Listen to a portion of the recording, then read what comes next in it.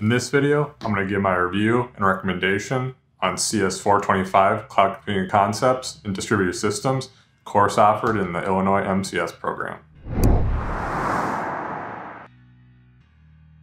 Hey everyone, welcome back to the channel. My name is Will. I'm an engineering manager and online master's degree student for Illinois MCS.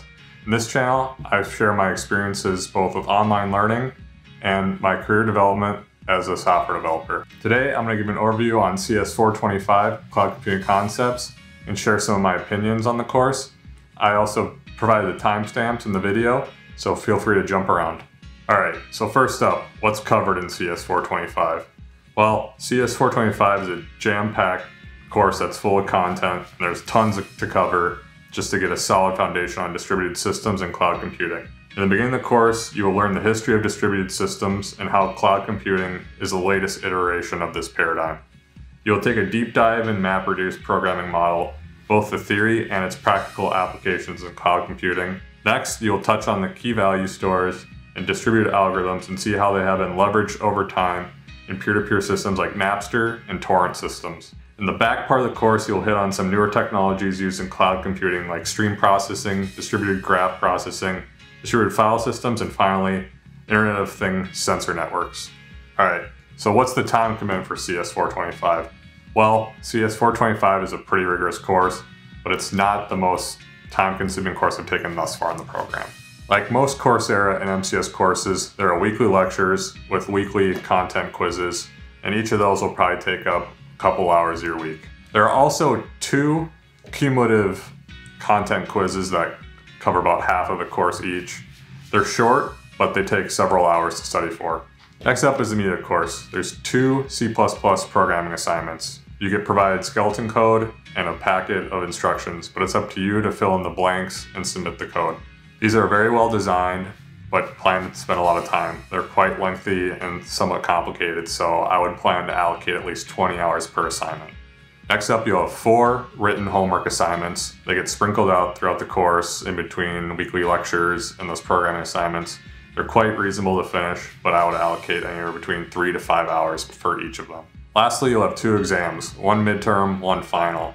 I did okay on those exams, and I think I studied about 5 to 8 hours each, so plan to allocate some time for study. Okay, so what did I like about CS425? Well, sometimes a course will have too much content for no apparent reason. That wasn't the case with me for CS425. Although the course covers a ton of information, I feel that everything was valuable information for better understanding the fundamentals of cloud computing and distributed systems. I really enjoyed the programming assignments. While they were difficult and time-consuming, you got to build your own mock distributed system complete with messaging, membership, failure detection, which I thought really pulled the theory into practice. The professor I had for the course, Indy, which was really great and really understood the topic, was good at presenting the lectures in a digestible manner. Alright, next up, what didn't I like about CS425?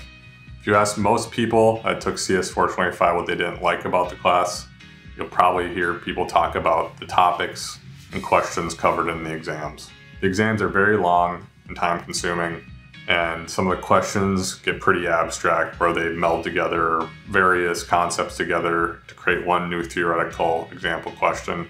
While it does pull all the concepts together, it's quite stressful to get everything finished, especially on a timed exam. So the second thing I didn't like about the course was the weight that was put on the programming assignments. I think that the programming assignments should have had more weight than the 4 written homework assignments, just because of the learnings that you had and the effort that goes into doing the assignments. And I feel like it kind of shows your expertise of the class more than those assignments and even the exams.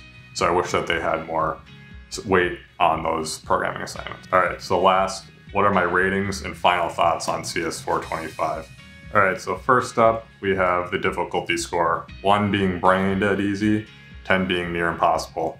CS425 is quite reasonable difficulty for a 400 level graduate course, so I gave it a 6 out of 10. The next rating is the grading rating. So 1 being very punishing and almost a guaranteed sub A, and 10 is A's for days. CS425 grade is distributed across multiple components, with the highest weights being on those 4 written assignments and the 2 exams. The grade is also curved at the end, so I give it a 7 out of 10 grading score. So third rating is the time commitment rating, with 1 being you're going to have absolutely no free time outside of this course, and 10 is you'll have free time for weeks on end. In this class, each week you'll have something to work on, but nothing is too unreasonable, so I give it right down the middle of the road, a 5 out of 10. So my final rating in the MCS classes is the utility or usefulness score.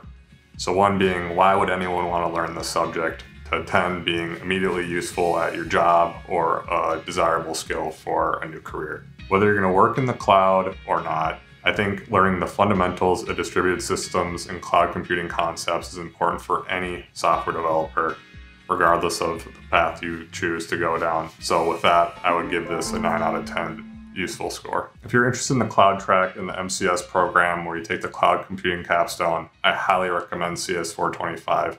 I also recommend it if you're just trying to fulfill a breadth requirement. CS425 is a great course. If you're interested about learning more about the courses offered in the Illinois MCS program, please check out my short playlist on my reviews of the Illinois MCS courses. See you in there.